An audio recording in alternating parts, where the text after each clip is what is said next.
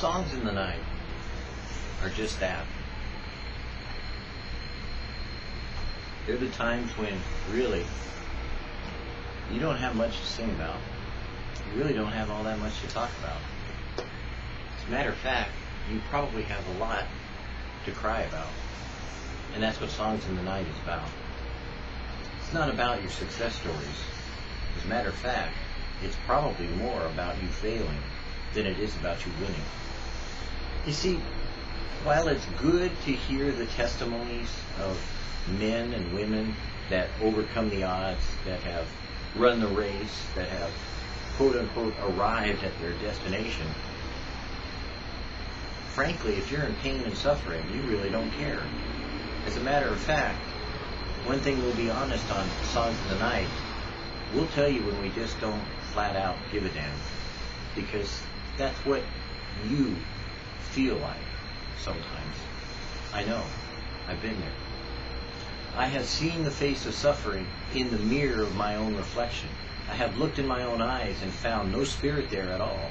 As a matter of fact, when I looked into the eyes of the person who was reflected in the glass that I peered into, I saw that my eyes smiled no more, and I had lost the joy of the Lord.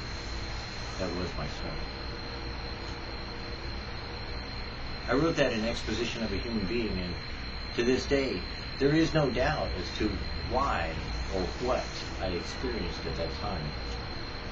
For I had chosen, as I have said before, the way of suffering, and not the way of praise.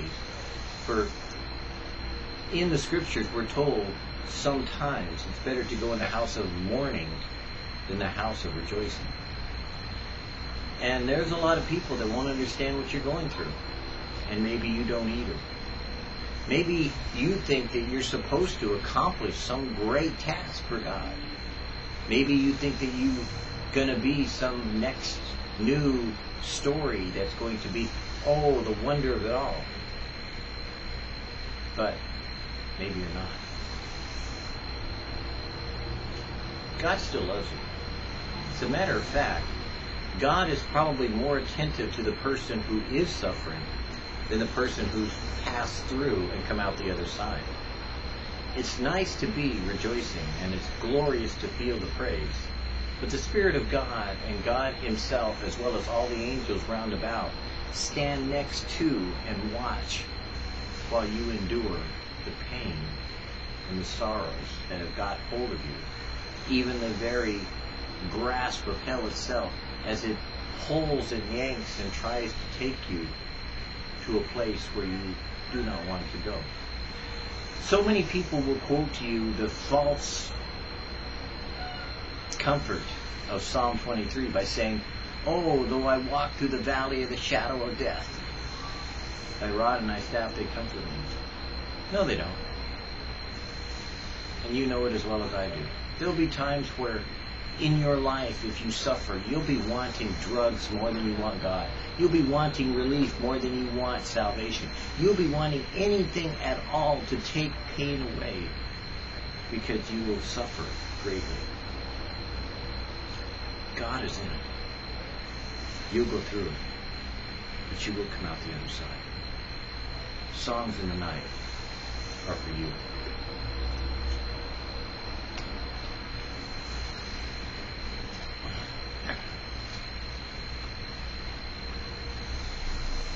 I called upon Him, but He gave me no answer.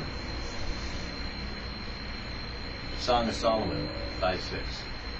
The Lord, when He has given great faith, has been known to try it by long delayings and no answer at all.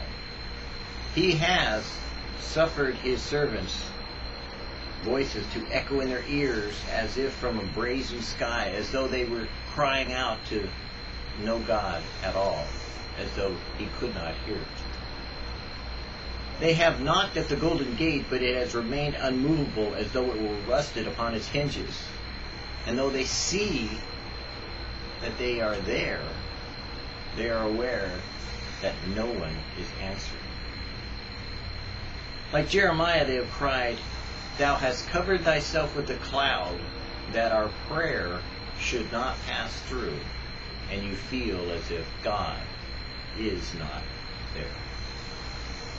Thus have true saints continued long in patient waiting without reply. Not because their prayers were not vehement, or they did not care or cry out, nor because they were unaccepted, but because it so pleased Him who is your sovereign Lord and Master, and who gives according to His own pleasure.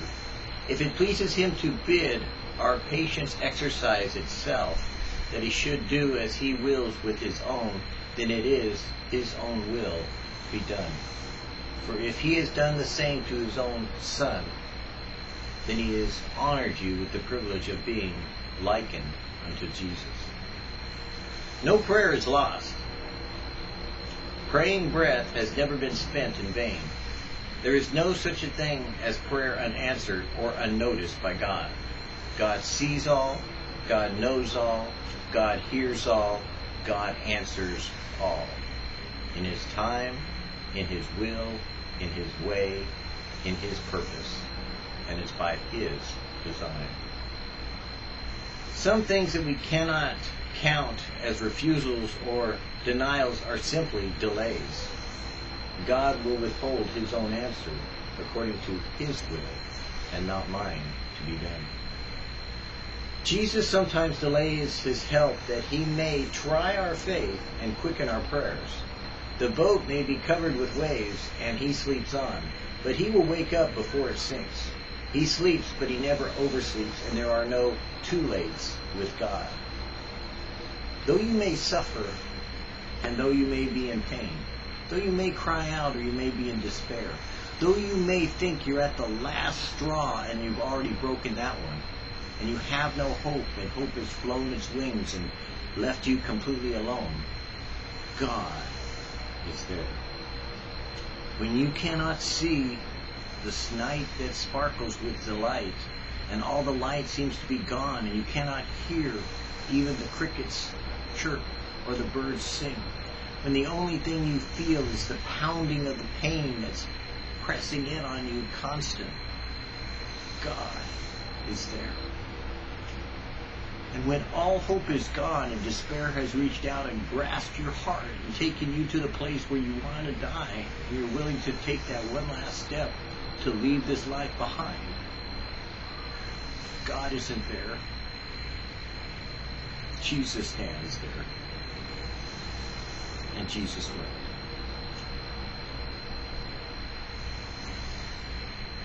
Songs in the night are for you. You will pass through. You will know God. For the Lord our God giveth songs in the night, even when no man asks, and when no man knows. You will.